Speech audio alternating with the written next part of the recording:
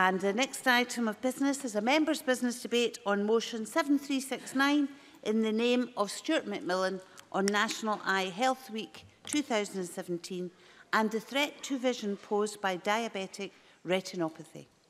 This debate will be concluded without any questions being put, and I would ask those who wish to contribute to press the request to speak buttons now. And I call on Stuart McMillan to open the debate. Around 7 minutes, please, Mr McMillan. Thank you very much, Presiding Officer. First of all, I'd like to thank members for signing the motion and for those who are going to take part this afternoon. And I'm aware that there are some members of RNIB Scotland to be in the chamber this afternoon in the gallery. But Presiding Officer, I want to thank you certainly for chairing, for presiding over this particular debate this afternoon, and as convener of the cross-party group on visual impairment, I welcome the opportunity that National Eye Health Week provides to remind members in the chamber and people across Scotland of the importance of looking after your eye health. Since 2006, everyone in Scotland has been entitled to a free eye health check every 2 years, as well as picking up on treatable eye conditions such as diabetic retinopathy and cataracts that can also spot the early signs of heart disease and also brain tumours. Free eye checks are therefore an opportunity that's actually too good to miss. They can and have prevented sight loss in Scots with quick treatment of eye conditions picked up by these tests, slowing sight deterioration and also sometimes preventing it altogether. This is particularly important for diabetics. Diabetics are entitled to a free yearly eye check which can pick up the early signs of diabetic retinopathy, the leading cause of sight loss in working-age adults in Scotland.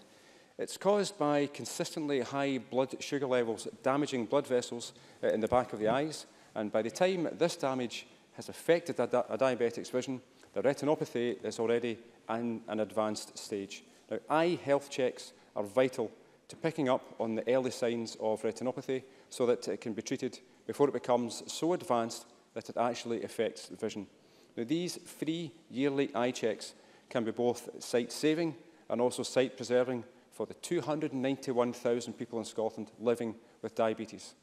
This is one of the reasons why I'm glad that this motion was chosen for debate today, and it's important to raise awareness of these free eye health checks amongst both the general population and also the diabetic community, and I hope that this debate will actually go some way towards doing this. I would like to commend the work of Diabetes Scotland and also RNIB Scotland, whose joint campaign video work this week highlights the effects that diabetic retinopathy can have on a person's vision, and more importantly, promote these free eye health checks. 42,000 diabetics missed their eye screening in the last 15 months, missing out on the vital opportunity to check that their eyes are healthy and that they don't need vision-saving treatment. And I hope that this video also encourages more people to attend their annual eye screening and get their eye health check actually undertaken. Now, I'd recommend that members in the chamber actually check this video out for themselves to get an idea of what it would be like if their vision was actually impaired. I know that the government is also committed to raising awareness of the importance of eye health checks and has set a self-imposed target of running localised campaigns, particularly amongst communities where take-up is the lowest, to ensure that everyone from my constituency in Greenock and Inverclyde to the Grampians know of their entitlement and are in a position to actually take advantage of it. The Community Eye Care Review that was commissioned by the Cabinet Secretary for Health last year has produced great work in evaluating community eye care services across Scotland and also providing a list of recommendations for the government that would actually raise the quality of eye care to an even higher standard and also take eye care to everyone in Scotland. The cross-party group on visual impairment was pleased to hear from representatives of the review who explained their findings and also recommendations that we'd be keen to hear about further updates on this from the government. Also, I would appreciate if the Cabinet Secretary could provide the Chamber with an update on the progress of the objective to promote the importance of eye health checks so far, as cited in the Community Eye Care Review recommendations, and also to update us on what plans the government has to continue pursuing this objective over year 2 of this parliamentary session. Since eye checks were made free in 2006, there has been a 29% rise in uptake of eye health checks. Now, this is a great achievement, but there is still scope to do more, and uptake is still low, in the worst-off communities in Scotland, and also in ethnic communities where sight loss is genetically more prevalent. 1 in 10 people from the BME communities over the age of 65 will experience serious sight loss. People from Black and Asian ethnic groups have a higher risk of developing eye conditions such as diabetic retinopathy and also glaucoma, due to the causes of these conditions being genetically more prevalent and are more often likely to go blind after diagnosis. It's particularly important for higher risk groups to then take advantage of the free eye health checks. But recent studies such as the improving access to optometry services for people at risk of preventable sight loss conducted in 2014 have shown that these groups are actually less likely to get their eyes checked. Now, we need to find out why this is the case and address the causes. Now, this government has the responsibility to put a focus on raising awareness of free eye health checks amongst these groups, and there is precedent for this. In 2015, also the Welsh Government actually made eye health checks free for people from BME communities, recognising the need to particularly raise awareness amongst these groups. Now, in Scotland, of course, we have universal free eye health check. However, the issue still remains that these groups are less likely to take up their entitlement and need special government attention. And as a country, we must do more to support hard-to-reach communities and communities from a diverse background. We cannot rest on our laurels, but we must also focus on ensuring avoidable sight loss is prevented. There are some good examples of working with diverse communities. For instance, RNIB's Scotland Diversity and Sight team does important work in this area. Indeed, they are attending the Muslim Council of Scotland's meeting this Saturday, specifically talking to people from BME communities about the higher risk that they have of developing eye conditions and the importance of taking up the eye check. I would also encourage the government to target campaigns to these hard-to-reach groups as recommended by the Community Eye Care Review, and also to monitor the results of these campaigns to ensure there is continuous improvement. Sight is the sense that people fear most if they were to lose. As a government, we can aid the prevention of sight loss, and certainly must aid the prevention of sight loss. Raising awareness of free eye health checks generally goes some way to helping prevent sight loss, but we must also ensure that groups such as diabetics and people from the BME communities that are at particularly high risk of developing eye conditions are given special focus by the government in this area. I look forward to the Cabinet Secretary's update on the progress that has been made on the recommendations put forward by the Community Eye Care Review, specifically relating to the localised campaigns and also what plans are in place to build on this progress. But, Presiding Officer, I certainly hope that this debate helps raise awareness of the importance of actually getting eyes checked, and also within the general population, but more specifically in the diabetic community, and also look forward to hearing fellow members' contributions in the Chamber this afternoon. Thank you very much. We move to the open debate and speeches of around 4 minutes, please. Miles Briggs to be followed by David Stuart. Thank you, Deputy Presiding Officer. And I'd like to start by congratulating Stuart McMillan on securing today's important debate during this year's National Eye Health Week, and acknowledge the good work that he's been doing over many years in raising eye health issues in this Parliament. I also thank the organisations who've provided briefings ahead of today's debate, and I'd like to commend Diabetes Scotland and RNIB Scotland for the joint action they are taking to raise awareness of diabetic retinopathy. Last night, I caught one of the adverts on Channel 4 around this campaign. I think it was incredibly hard-hitting to see actually the impact of different versions of sight loss. And I think campaigns like that really do, for those of us who have not experienced sight loss, present an opportunity to see just the impact it has on people's lives.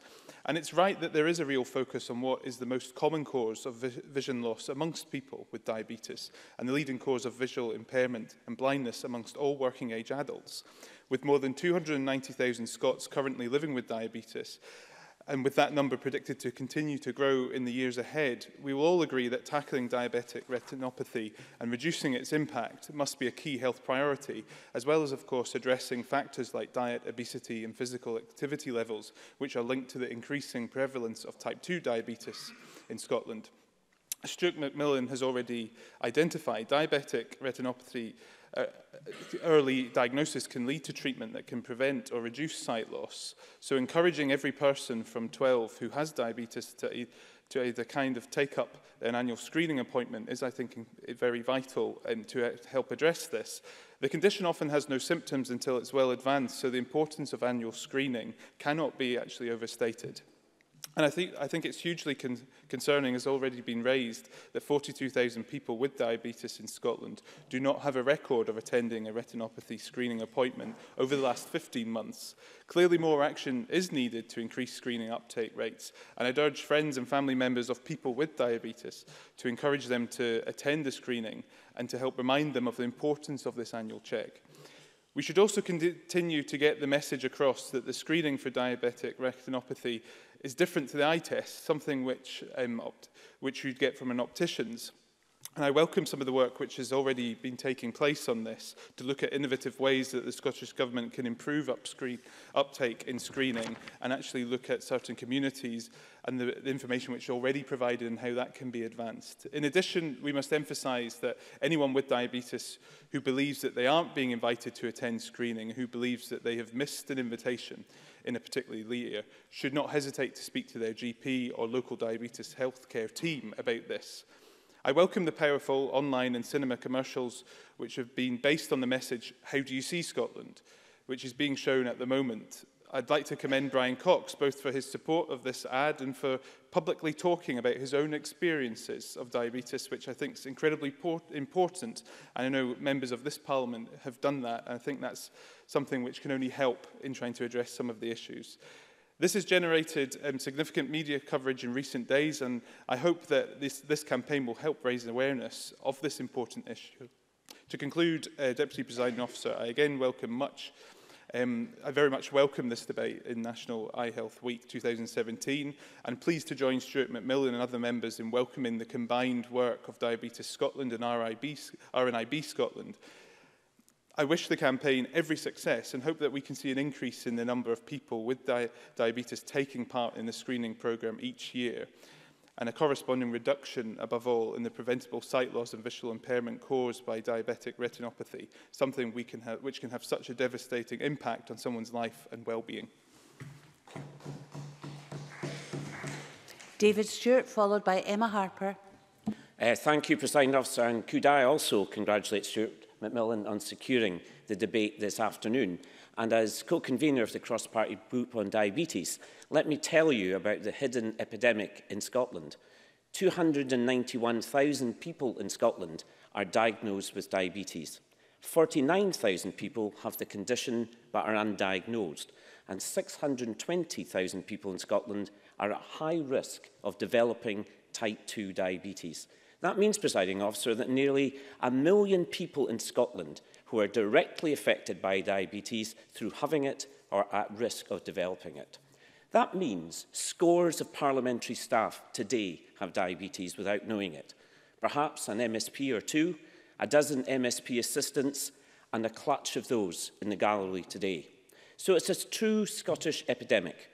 Diabetes is the main cause of blindness for those of working age, and that's why I congratulate Diabetes Scotland and RNIB Scotland on their campaign marking National Eye Health Week 2017, a campaign which, as we've heard, highlights the threat to vision posed by diabetic retinopathy.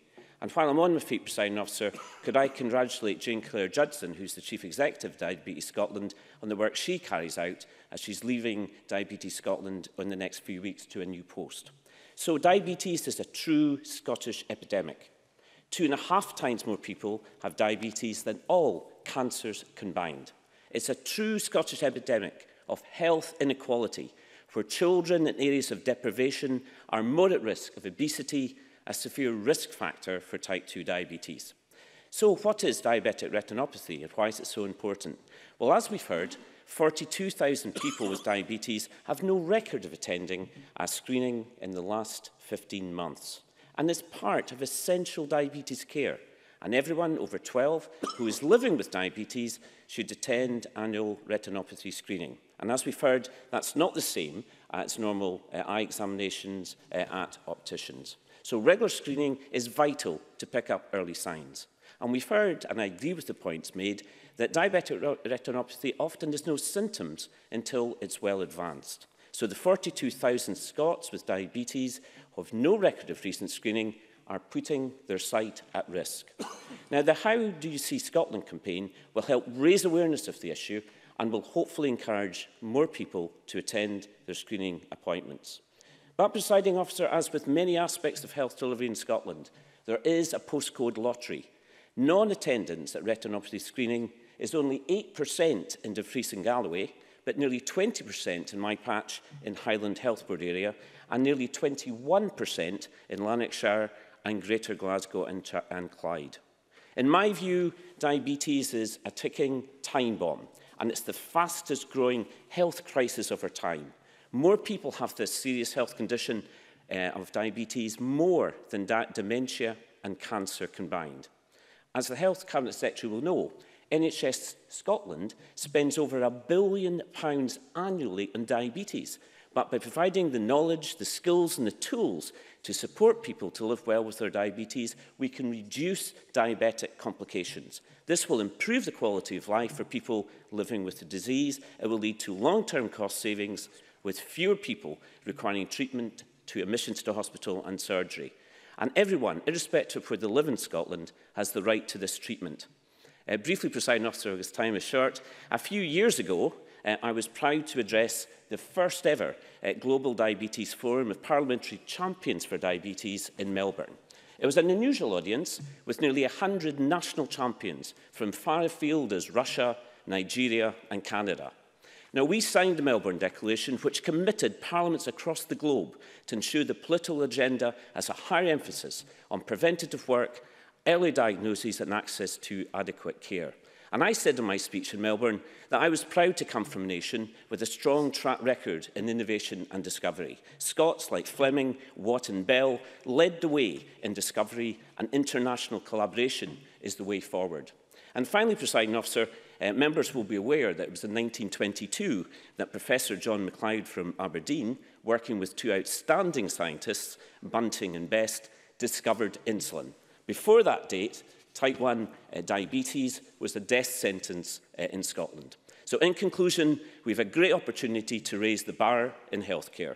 I congratulate again Stuart McMillan on his timely motion, allowing us to focus on the threats posed by diabetic retinopathy and to raise the importance of having regular eye screening across every health board in Scotland. Thank you. Emma Harper, followed by Alexander Burnett. Thank you, Presiding Officer. First, I would like to remind members that I am a registered nurse and I am a co-convener of the Diabetes Cross-Party Group here in Holyrood. I'd like to congratulate my colleague Stuart McMillan, MSP, for securing this debate as part of National Eye Health Week. Diabetes UK funded a programme in 1986 to take retinal photography screening out to people with diabetes, and the Scottish Diabetic Retinopathy Screening Programme was started in 2003, collecting together what had been carried out before. According to the latest statistics from Scottish Diabetes Survey, there are almost 260,000 people with type 2 diabetes living in Scotland today, and everyone under the age of 12 with type 1 or type 2 diabetes should be screened, but around 42,076 were not screened last year. Screening takes less than 10 minutes and it's required annually. This is great news. My sister, Marina Forbes, is a clinical ophthalmic nurse specialist, and she informs me that people with diabetes who take up the offer of screening now have the same potential of maintaining the same eye health as those without diabetes. And 30% of her clinic visits are made by those folks with diabetes. Many may have had diabetes for 10 years prior to even a diagnosis of their diabetes or their type 2. The goal of the screening programme is to recognise problems and use the data from subsequent retinal photographs to track whether there is a deterioration in the vascular structures and the macula. Early detection leads to early treatment and promotes visual health and keeps folk independent and able to remain in their homes longer. Diabetic retinopathy is the leading cause of preventable sight loss in working-age adults across Scotland, and there are various types. Background retinopathy is the earliest visible change to the retina, where the tiny wee blood vessels become blocked and are at risk of microaneurysm or hemorrhage. Maculopathy occurs in the most important area of the retina, the macula, which provides our central detailed vision. And proliferative, try and get these words out, retinopathy occurs when retinal hypoxia, which is low oxygen supply, allows new immature blood vessels to develop. And these immature blood vessels, they leak fluid and that damages the vision. There are various treatments available depending on the severity of the condition. Laser treatment or photocoagulation was commonly used prior to the advent of the injection of antivascular endothelial growth factor injections into the vitreous of the eye. The antivascular endothelial growth factor, or anti-VEGF, halt the production of extra protein and in turn the growth of new blood vessels. Laser treatment revolutionised retinopathy treatment in the past, as it was the only effective treatment. But the anti-VEGF treatment has superseded that and is a great method of treatment. Together with effective screening and good blood glucose control and good blood pressure control as well, it can successfully maintain vision. Good news for NHS Dumfries and Galloway is that the actual numbers attending screening are really high, and thank you to my colleague Dave Stuart for mentioning that.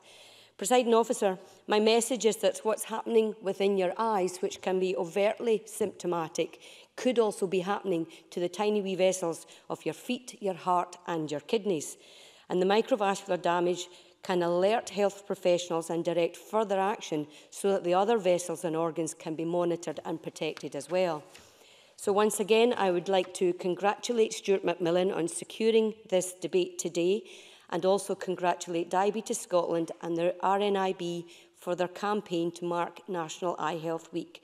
It is important that everyone recognises the benefits of attending regular eye screening services that are available to them, because it can save your vision. I am one of those type 1 diabetics at risk, and I actually had my retinae photographed a couple of weeks ago as part of my eye screening programme. So I'd like to just say that my eyes, my retinae, they're doing fine. So thank you, Presiding Officer. I think the official report will appreciate your speech with the spellings in it, Ms Harper. And can I call Alexander Burnett, followed by Colin Smith? Thank you, Deputy Presiding Officer, and can I join my fellow members in congratulating Stuart McMillan on bringing this important debate on National Eye Health Week to the Chamber today. And I'd also like to join my fellow members in commending Diabetes UK and RNIB Scotland for joining forces in their How Do You See Scotland campaign to raise awareness of a diabetic retinopathy and the importance of screening. It is great to see these two great charities combine to tackle this condition caused by complications of diabetes, typically through high blood sugar levels damaging the back of the eye. But to constituents across Scotland watching our debate today, they might have some questions. Questions, I trust, having read the briefings, I am now better equipped to answer. So I'd like to use this opportunity to rhetorically answer 3 questions so that they too can be better informed. Am I at risk? Now, NHS Scotland advises that everyone with diabetes who is 12 years old or over goes for eye screening once a year. The How Do You See Scotland campaign has found that 15% of those eligible for this screening have not been attending in the previous 15 months. If you are one of these people, I would urge you to get yourself an appointment so that you have the opportunity to tackle this condition early. How can I reduce my risk of diabetic retinopathy? Firstly, attend your screening appointments. These are different to your eye test at the opticians, as they are specifically taking pictures at the back of your eye to assess if there is any damage to the blood vessels. Again, NHS Scotland advises you to control your blood sugar, pressure and cholesterol levels and take your diabetes medication as prescribed. I am sure that the majority of those with diabetes will be all too aware of the importance of this, but we must raise awareness to remind those at risk. Can diabetic retinopathy be treated? Sadly, there is no cure for diabetic retinopathy. However, there are treatment options. There are 3 different stages: background, maculopathy, and proliferative retinopathy. All 3 have different options, ranging from regular monitoring of blood vessels to laser treatment. And we are told that at all stages, managing your diabetes is crucial. Having control of your diabetes can prevent conditions such as these from developing at all. But in the more advanced stages of affected vision, taking control can stop the condition getting worse. Now, I am already aware of the great work RNIB already do for people across Scotland. One of my former members of staff has benefited from their work, and earlier this year ran the London Marathon to raise funds for them. But I'd also like to note my personal thanks to both RNIB and Diabetes UK for the constant support they provide to patients, families, communities and elected officials in informing us of these important health issues which can affect us in so many ways. Thank you. The last open debate contribution is from Colin Smith. Thank you, Presiding Officer. Can I begin by echoing the comments of others and thanking Stuart, a fellow member of the cross-party group on visual impairment, for lodging his motion and providing members with the opportunity to congratulate and thank Diabetes Scotland and RNIB for their campaign to mark National Eye Health Week by highlighting the threat to vision posed by diabetic retinopathy. Some members will have seen that the excellent campaign film Diabetes Scotland at RNIB have shown in cinemas and online. It's a powerful film, but it hits home the importance of getting your eyes checked to avoid, where possible, sight loss. Because as World Health Assembly figures show, sight loss is avoidable in 50% of cases, in particular if sight problems are detected at an early stage. Now, we cannot underestimate the massive impact loss of vision has on a person's life. It can drastically affect their confidence, their self-esteem and their mental health. We therefore all have a role to play in doing what we can to promote early detection of sight problems. It's more than a decade since the introduction of free health checks by my Labour colleague Lewis MacDonald, who was the responsible minister at the time. This move brought about a step change in the eye health care pathway in Scotland, and since then the number of eye examinations has increased significantly. But we can't be complacent. We know that the number of people with sight loss is set to double by 2030. That's why, like Stuart McMillan, I very much welcome the findings of the Community Eye Care Review. The review sets out important recommendations on how best to achieve a higher uptake of eye health checks, and it highlights how to do more with less by providing a quality service to all areas of Scotland, including the creation of a national list of optometrists and dispensing opticians to improve service planning and reduce duplication, and making some eye services, which are usually provided in hospitals, like follow-up cataract surgery appointments, available more locally. But as we've heard today in the debate, and as highlighted by Diabetes Scotland and RNIB's campaign, one of the factors contributing to the rise in sight loss is the increase in the number of people diagnosed with diabetes in Scotland. As members know, a key part of controlling diabetes is monitoring blood sugar levels, as this guides what a person eats and often how much insulin they take. At the moment, people with type 1 diabetes typically self-monitor their blood glucose level by using a finger prick, often around a dozen times a day and indeed often during the night.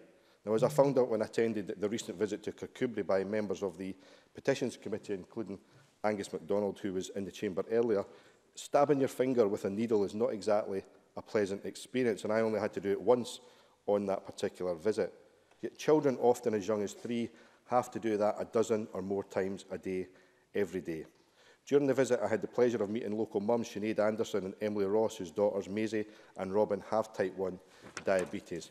They highlighted the alternative to the painful and distressing process of finger pricking, namely continuous glucose monitoring, where a small sensor is placed under the skin to check glucose levels. It allows more frequent readings of glucose levels, allowing the fine-tuning of glucose levels and treatment, and reduces the need for painful finger pricking. However, it's not currently available on prescription. So I therefore urge the Government to seriously consider the case being made by mums like Sinead and Emily, and more importantly their daughters Maisie and Robin, and the many others across Scotland, and make this monitoring available on prescription. The Government has a duty to support the best possible care for those with diabetes and to raise awareness of the risk consistently high blood sugar poses to their vision, including the importance of attending their annual eye checks. This fits perfectly with the Scottish Government's 2020 Vision Strategy, which puts an emphasis on prevention and anticipation in health and social care. But in order to anticipate which areas are likely to have a bigger increase in sight loss, we need to know how many people have sight loss currently and the rate at which sight loss is rising. I'd therefore like to ask the Cabinet Secretary if she can tell us when figures for the number of blind and partially sighted people registered per local authority will be published. In the past, these figures were reported annually, and a return to this reporting would be invaluable. Presiding Officer, in concluding, can I once again congratulate Stuart McMillan on his motion, and I hope today's debate will result in an increased focus on how we can best promote the prevention of sight loss, including improved management of diabetes, and by carrying out the recommendations set out in the Community Eye Care Review. Thank you. I call Shona Robson to respond to this debate. Around 7 minutes, please, Cabinet Secretary.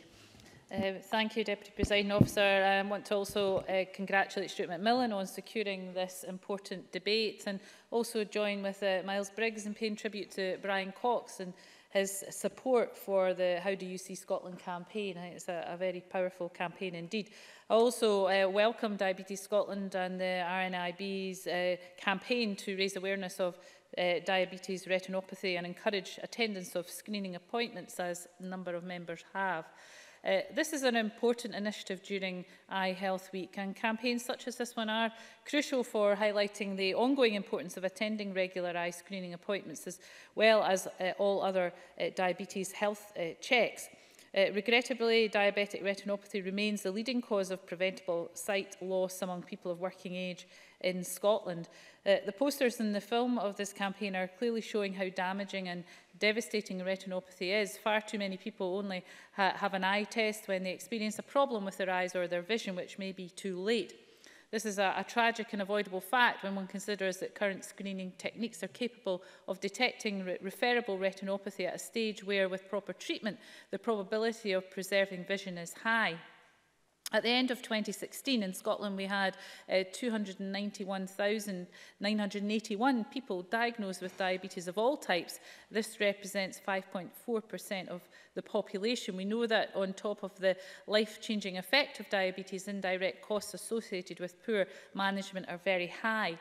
Diabetes is an important issue to tackle at any time, but when we have such financial pressures on the NHS, it becomes even more pressing to ensure that we're doing everything we can to address avoidable complications of diabetes, which is why the Scottish Government considers driving continuous improvement in retinopathy screening practice to be an important priority. Scotland has a world-renowned diabetes retinopathy screening programme, and I'd like to thank the DRS Collaborative, which oversees the performance of the programme.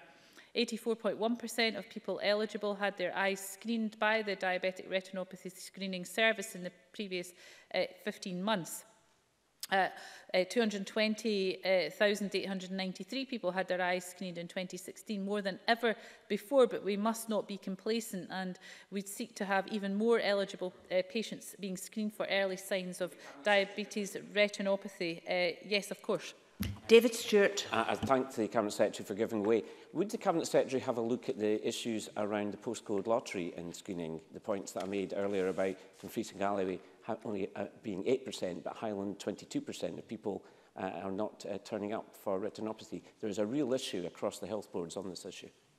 Shona Robson. Yes, I will do that. I was going to come on to that. I will do that. And the other issue that David Stuart mentioned, of course, was the health inequalities dimension to that. And there is the Scottish Diabetes Group, which oversees, coordinates and reviews the implementation of the improvement plan, is working to establish an inequality group in order to deliver the priority on equality of access. Very happy to keep the member informed about that, but it is about driving improvement and dealing with some of those issues around the difference in attendance, particularly where there's a health inequalities dimension. So happy to keep you informed about that. NHS Scotland have recently invested in a replacement IT system for the screening programme, which was successfully implemented across Scotland earlier this year. And this system is now being used across all health boards to screen on average 1,000 people with diabetes per working day. And that system maintains and supports our commitment to people with diabetes, providing the best possible care now and for the years ahead. Members may be aware the standards, the DRS standards, were revised in 2016 by Health Improvement Scotland to support staff and ensure the highest standards of screening are achieved. And each standard also details what people, patients and their representatives and the public can expect of these services. And two of the new standards relate to protocols for referral and treatment. And of course, ophthalmologists play a crucial part in the pathway of delivering high quality eye care for the for people with diabetes. And in the spring, I welcomed the publication of the National Ophthalmology Workstream which demonstrates the benefits of close working between local clinicians, managers and the Scottish Government. The report identifies solutions to improve the flow of patients through hospital ophthalmology services. And that's going to be done by adopting new methods of working using modern technology and making use of the entire workforce, such as upskilling the non-medical workforce, such as nurses to deliver the anti-VEGF injections and optometrists to review lower risk patients to ensure all patients get the timely hospital eye care that they need. Going back to the main theme of the motion, retinopathy screening is one of the 9 healthcare checks that people with diabetes should have. And only a few months ago, we ran a poster campaign in community pharmacies to encourage people to make sure they get all of their healthcare checks to better manage their condition and to help them live a longer, healthier life. We also need to ensure that people living with diabetes have the tools and skills to manage their diabetes well, to prevent and reduce the risk of developing complications, which of course can have a significant impact on the quality of their life. And this includes access to appropriate technology and support to treatment and lifestyle management. Access to My Diabetes My Way is an award-winning resource that enables people to see and check their clinical results and health information. It provides a wide range of advice and is demonstrating its value in helping people who use it to improve their blood glucose control. And we recently allocated additional funding to support not only the increase in the provision of insulin pumps for adults, but importantly, as Colin Smith mentioned, continuous glucose monitoring for those with the greatest clinical need and who will benefit most from this important technology. A newly formed expert group is leading work on the prevention framework, which focuses on supporting NHS boards in helping people to reduce the risk of complications and identifying people at high risk of type 2 diabetes and taking action to reduce the risk of developing the condition, including lifestyle changes. It's recognised that many of the long-term conditions, including type 2 diabetes, are related to lifestyle factors such as obesity, lack of exercise, smoking, excessive alcohol intake and poor diet, and of course the health inequalities dimension I mentioned earlier. In our programme for government, we've already set out that we'll consult this year on a range of actions to deliver a new approach to diet and healthy weight management. In closing, there are no simple solutions for addressing diabetes, but governments, patients and indeed wider society all have a role to play, as indeed do members of this Parliament. And I think together we can build on the real tangible progress already made towards preventing the complication of all types of diabetes and improving the quality of life for the tens of thousands of people living with this condition in Scotland. That concludes the debate, and this meeting is suspended until 2:30.